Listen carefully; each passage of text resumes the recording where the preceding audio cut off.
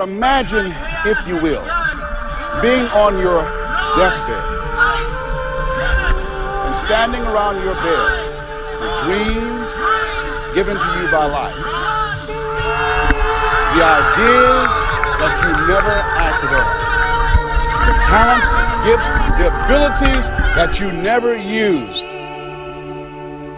And there they are, standing around your bed, looking at you with large, angry eyes, saying, "We came to you, and only you could have given us life, and now we must die with you forever." And the question is, if you died this very moment, what will die with you? What dreams, what ideas, what talents, what greatness that you showed up to bring? Don't allow fear of failure and the attractiveness of playing it safe in life to draw you in. You can't get out of life alive. You got to die to leave here. You have something special.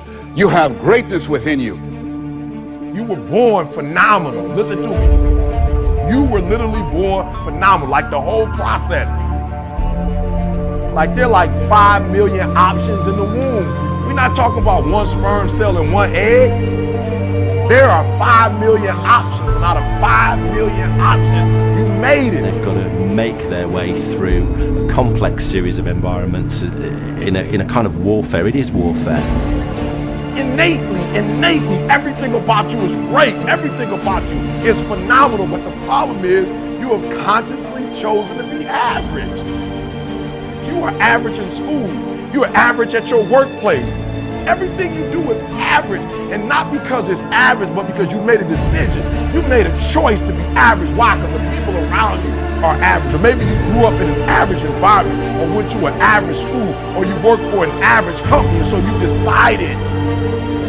You've decided to go against who you are. You've decided to go against who you are.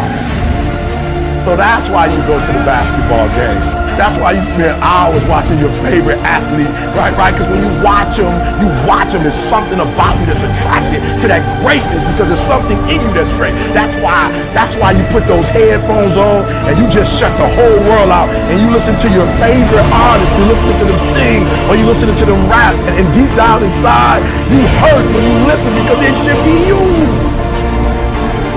You are attracted to greatness because greatness is all in you.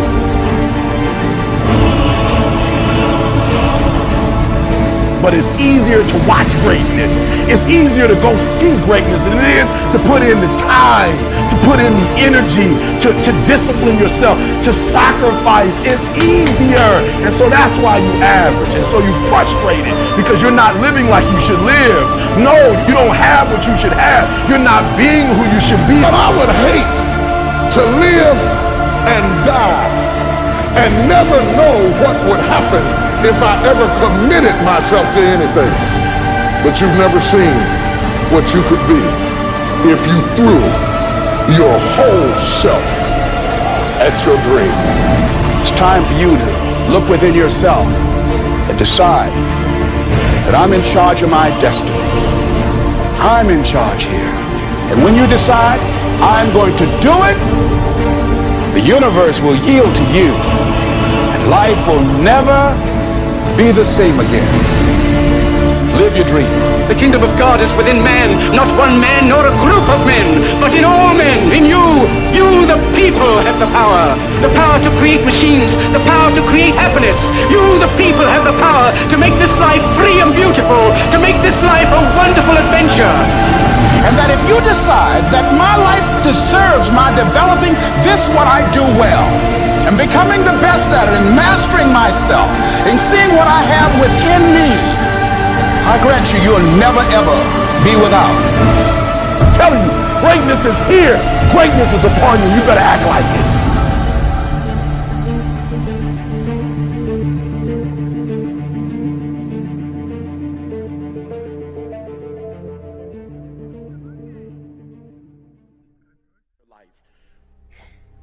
Where it's the right time to do a great thing. If you're waiting for that perfect moment, that perfect timing, it's not going to happen. You know what you have to do? You have to create the perfect time and the perfect opportunity and the perfect situation. So that a lot of people become comfortable. They stop growing. They stop wanting anything. They become satisfied. People getting ready to go to jobs that they don't like. Jobs that are making them sick. You see, when you're not pursuing your goal, you are literally committing spiritual suicide. When you have some goal out here that you're stretching for and reaching for that takes you out of your comfort zone, you'll find out some talents and abilities you have that you didn't know you have. When the messenger of misery visits you, what are you going to do? What will keep you in the game? There are things that you think you'll never need to know, that you may only need to know one time in your life, but that could save your life because you had that knowledge. Unless you attempt to do something beyond that which you've already mastered, you will never grow. What is it that you looked at some point in time and you decided that you couldn't do it, that you talked yourself out of it? You're waiting on your next door neighbor to make it happen for you. It may not happen. If you're waiting on your mother or your father, they may be so ancient in their thinking that they don't understand this opportunity that you have. And if you're waiting on them, it may never get done. You don't beg average people to be phenomenal. You don't beg good people to be phenomenal. You just are phenomenal, and you will attract phenomenal. What reason can you remember that you can call on, that you can reach on, that can make you get back up? Find that reason. If you're not where you are, if you're not where you want to be, if you don't have what you want to have, if you're not where you think you should be at this particular place, it has nothing to do with the system, but it has everything to do with the fact that you're not making the sacrifice. I want you to make that dream become a reality, because if you don't, you will be working for somebody else to make their dreams become a reality. Everybody is against you or don't believe in you no more. And let me tell you something, that's a lonely feeling. It's a lonely feeling, particularly people that you're doing it for. Most people take their greatness, take their ideas to the graveyard with them. Listen to me, if it was easy, everybody would do it. There are people right now who are working who don't want to work. There are people who hate their jobs, but they keep getting up to do it. The wealthiest place on the planet is the graveyard. Because in the graveyard we will find inventions that we never ever were exposed to. Ideas, dreams that never became reality. Hopes and aspirations that were never acted upon. Question is, what are you going to do with your time? What drives you? And greatness is a lot of small things done well. Day after day, workout after workout, obedience after obedience, day after day. When things don't work out for you, when things happen that you could not anticipate, what are the reasons that you can think of that can keep you strong? You will never ever be successful until you turn your pain into greatness, until you allow your pain to push you from where you are to push you to where you need to be. Stop running from your pain and embrace your pain. Your pain is going to be a part of your prize, a part of your product. I challenge you to push yourself. See, it's easy to be on the bottom. It doesn't take any effort to be a loser. It doesn't take any motivation, any drive in order to stay down there on a low level. But it calls on everything in you. You have to harness your will to say, I'm going to challenge myself. I mean that what you did last week don't count. Today is the only important day. There are 86,400 seconds in a day, and how you use those are critical. You got 86,400 today, and what you do today is going to cement who you are. Nobody's going to talk about what you did last week. That the biggest enemy you have to deal with is yourself. There's an old African proverb that says, if there's no enemy within, the enemy outside can do us no harm. you have this opportunity of a lifetime. It means absolutely nothing if you don't take advantage of it in the lifetime of this opportunity. I got a saying that when life knocks you down, try and land on your back, because if you can look up, you can get up. If you want a thing bad enough to go out and fight for it, to work day and night for it, to give up your time, your peace, and your sleep for it, if all that you dream and scheme is about it, and life seems useless and worthless without it. See, it's time now. If you want to make this your decade, you've got to start saying yes to your life.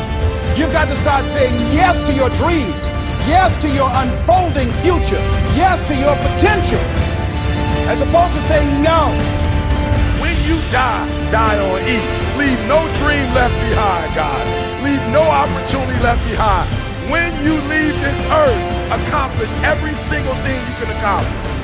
Listen to me, you're gonna be here one day, but you'll never get here if you give up, if you give in, if you quit. And finally, guys, you gotta wanna succeed as bad as you wanna breathe.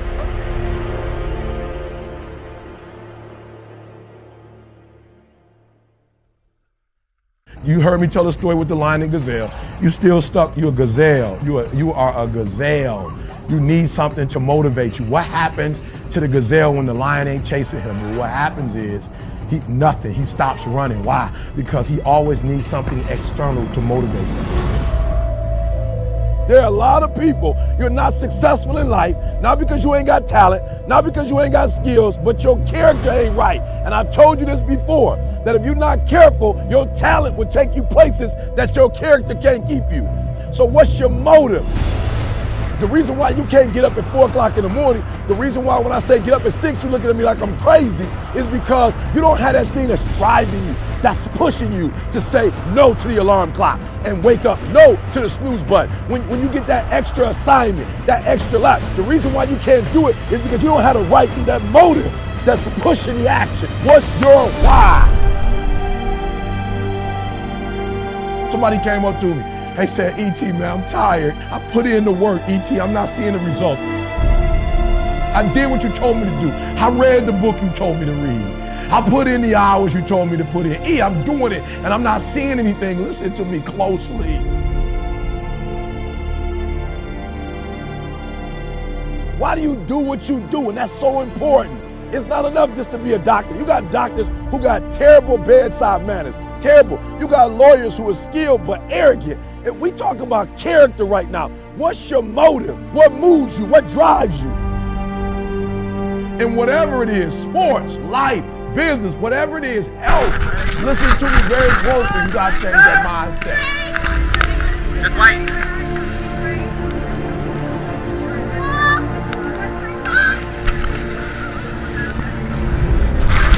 Even in your action, while your action is good, you gotta ask what drives it, what guides it, what moves it, what's the spirit behind it, what's the reason behind it, what's the purpose behind it.